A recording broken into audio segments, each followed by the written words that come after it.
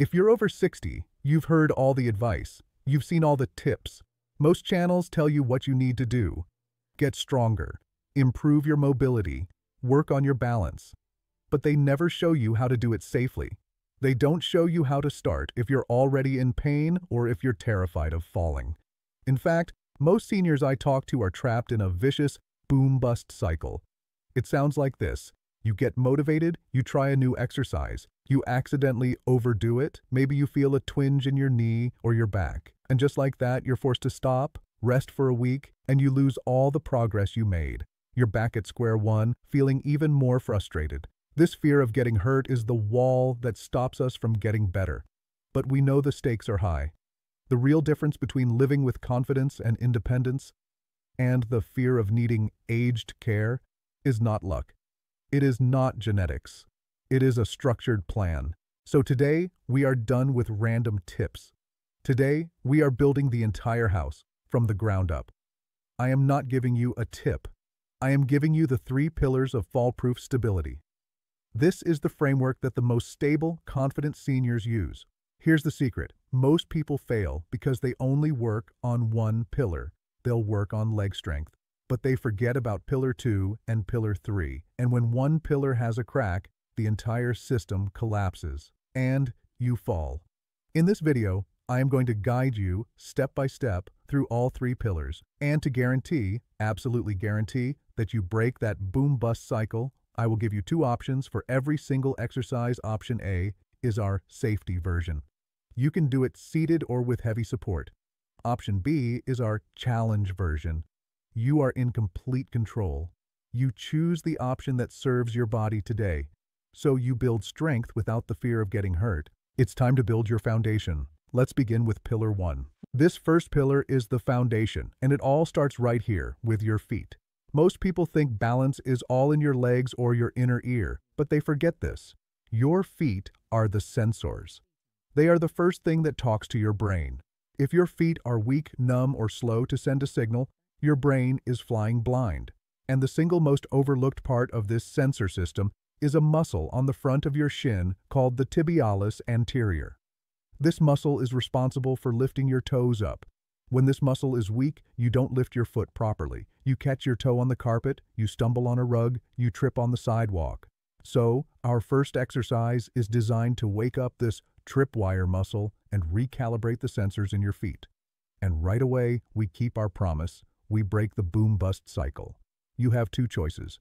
You are in control. Option A, our safety foundation. You will stand facing a wall or a heavy kitchen counter with your hands on it for support. This is where I want most of you to start. This is the 100% safe version. Option B, the challenge. You will stand next to the counter, but only use one finger for balance. Please, do not try this with no hands today. We are building the foundation, not testing the roof. Are you at your counter or your wall? Good. Stand tall, feet about hip-width apart. Let's begin with option A, place. Both hands on the counter. Now, keeping your legs straight and your heels on the floor, I want you to pull your toes and the balls of your feet up toward the ceiling. Hold it for 1 second, and then control the movement as you lower them back down. Let's do this 5 times, slowly. Pull your toes up. You should feel that muscle on your shin get tight. That's it. And lower them down. Again. Pull up and lower. This is the toe raise with support. It is simple, it is safe, and it is powerful. What you are doing is sending a clear signal from your brain, down your leg, to that specific muscle. You are reopening a pathway that gets quiet from sitting too much or from wearing heavy shoes. This single move trains your brain to lift your foot higher when you walk, making you dramatically less likely to trip. This is the foundation of fall-proof stability. Okay, and relax. You've just repaired the first crack. You have woken up pillar 1. But this pillar is only part of the system. Your feet can be wide awake, but what happens when you turn your head quickly and the entire room starts to spin? That's a different problem, and it requires us to fix pillar 2, your internal GPS. Let's move on. Fantastic. You have just repaired the foundation. Your brain is now getting a clearer signal from your feet. But what happens next? You're standing, your feet feel solid. But you turn your head to look over your shoulder, and the whole room suddenly tilts.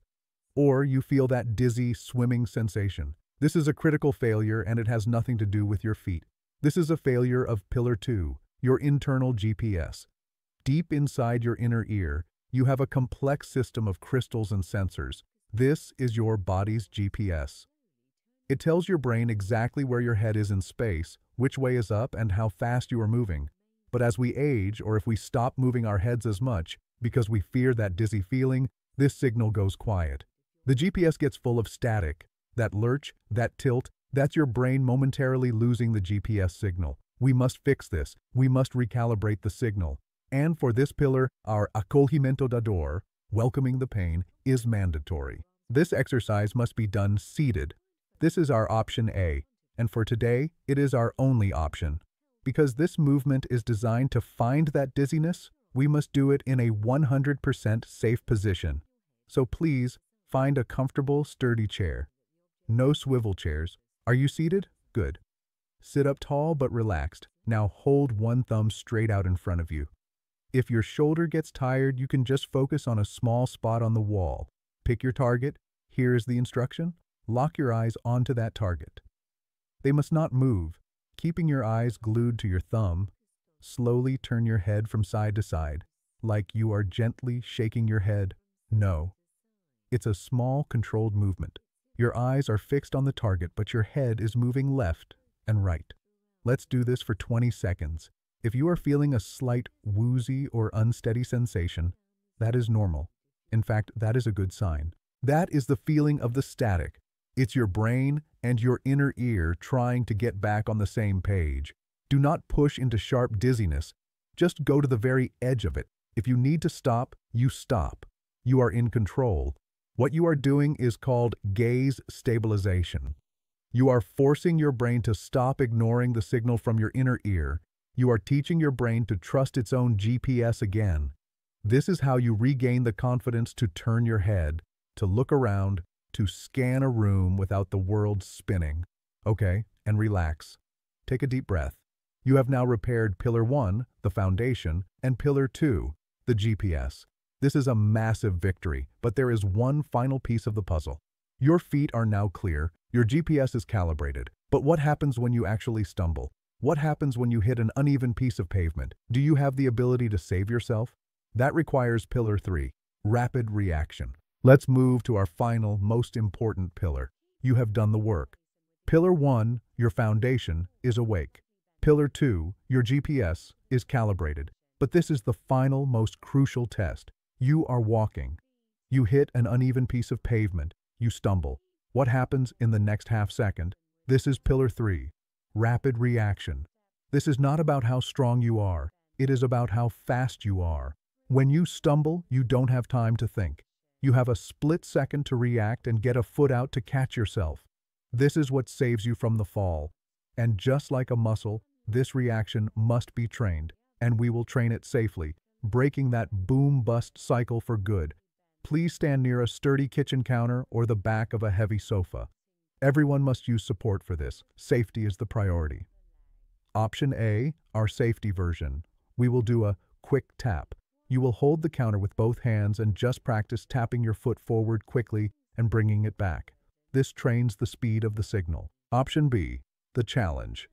You will hold the counter and you will take a quick step forward. A longer step, bending your knee slightly when you land. Just like the video, let's begin. Hold your support. Let's try option A first. Stand tall. Take your right foot. Tap it forward fast. Bring it back. Tap it forward. Bring it back. It's not a big movement. It's a fast movement. Feel the signal from your brain to your foot. Now, if you feel stable, let's try option B. Take a slightly longer, quicker step forward. Land on that foot, feeling the support from the counter, and push back to the start. Let's try the other leg.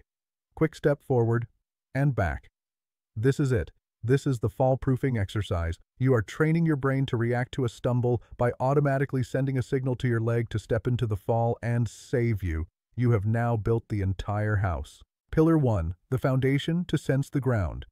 Pillar 2, the GPS, to keep you level. Pillar 3, the reaction, to save you from the stumble. This is the complete structured plan for fall-proof stability. You did it. You just built the entire structure. You repaired the cracks in all 3 pillars of fall-proof stability. You didn't just learn what to do, you learned how to do it safely. Now, I want to answer one key question I know you're thinking. I felt great on the first 2 pillars, but I felt really slow or unstable on pillar 3, the quick steps. Does that mean it didn't work? It means it did work. If you felt that instability, you found the exact weakness we needed to fix. That's why we use the counter for support. You are training that save yourself reaction, and it is supposed to feel challenging at first. You are firing a signal that has been asleep. And if you only did option A for everything today, that is a 100% victory. You successfully broke the boom-bust cycle. You proved you can get stronger without the fear of getting hurt. That was the entire point. You won. You are now in control of your own structured plan. And because this is a community, your experience matters. I want you to go to the comment section right now and tell us, which of the 3 pillars did you feel needed the most work? Was it pillar 1, the foundation feet? Was it pillar 2, the GPS inner ear?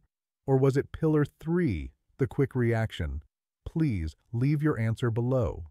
Reading your journey gives strength to everyone else, and as a declaration that you are committed to this plan, to staying strong and independent, I also want you to comment, I am independent. Be sure to subscribe and click the bell because in our next video, we are going to show you how to combine these 3 pillars into a single 5-minute daily stability routine. You've done the hard work of building the house. Next, I'll show you how to maintain it in 5 minutes a day. You do not want to miss it. Stay strong, and I will see you in the next video.